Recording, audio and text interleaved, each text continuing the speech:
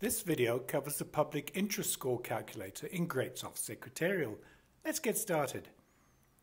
From the main drop-down menu, navigate to the SEC dashboard and select Public Interest Score Calculator. Besides these more commonly used filters, additional filters can be accessed by clicking on the Filters tab. Once you have made the relevant selections and found the entity you require, click on the entity's name and a new window will appear.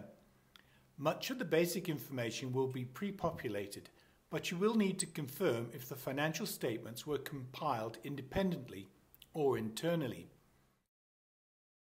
Under the Public Interest Score factors, you will note that the score will be tallied on the right as you capture the relevant factors. Proceed to the Engagement Factor section and select Yes or No as appropriate for each question. The answer to the first question will automatically be selected based on how the same question was answered inside the entity's secretarial register, but this can be changed if necessary.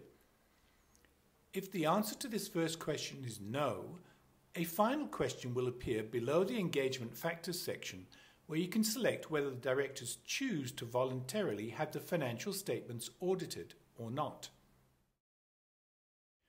Once you then click on Calculate, the PI score and result will be displayed together with summary of the answers recorded on the previous page. If any errors were made in the data recorded, you can simply click on the back button to edit and recalculate. When you close the window and click on the refresh button on the dashboard, a yellow star will now appear next to that entity to indicate that the PI score has been calculated and recorded, while the score and result will show in the columns to the right.